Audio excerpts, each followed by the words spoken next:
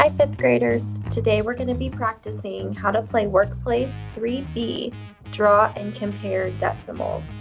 In today's game, we're going to practice comparing decimals and reading them out loud. Let's get started.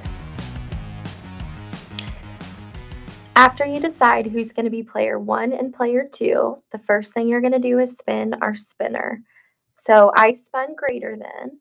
So our goal this first round is going to be who can get the decimal that's greater than the other one. So the first thing player 1 is going to do is they're going to draw 5 cards. So I'm going to spread them out so we can see them.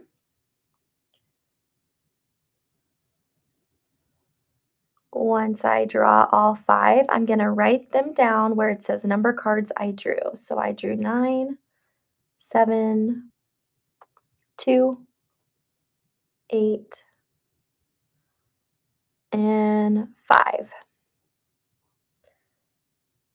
Since I spun greater than, my goal is to make the largest decimal possible. So I'm going to use my largest 3 cards since I need 3 decimal places. So a 9, a 7, and an 8. I'm going to put that 2 and that 5 to the side for now. So I'm going to place them in the order that will make the largest decimal possible. So in the 10th place, I want my biggest number, my 9. The hundredths, I'm going to put my 8. And the 7, I'm going to put in my thousand place. Okay, so I'm going to record it where it says decimal I made. Since we're also practicing reading our decimals out loud, I'm going to read my decimal. So that number that I made was 987, and my 7 is in the thousandths place. So that number is 987 thousandths. Okay, so I use my 9, my 8, and my 7, so I'm going to discard those. And so player 2, I'm going to change colors, is going to start with the 2 cards I had left over. So that might be part of your strategy. So they're going to start with a 2 and a 5. And then they're going to draw 3 more cards.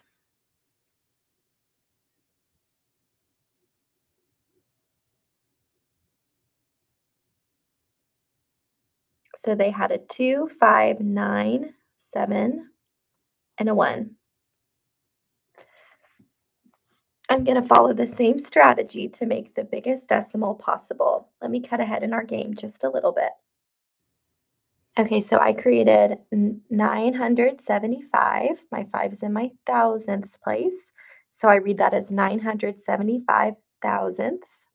So now I need to practice comparing my decimals to figure out, did player 1, my red player, win, or player 2, my blue player? So let me change colors so we can see how I'm going to compare them.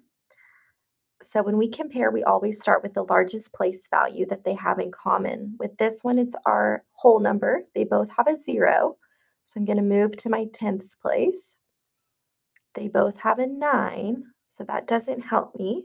So in my 100ths place, red player has an 8, and my blue player has a 7. So since 8 is greater than 7, 800ths is greater than 700ths. That means that player 1, my red player, is my winner. So we're going to keep playing this game for 2 more rounds, and the winner is whoever wins 2 out of 3. To add an extra challenge, try finding the difference between the 2 players' values. Have fun!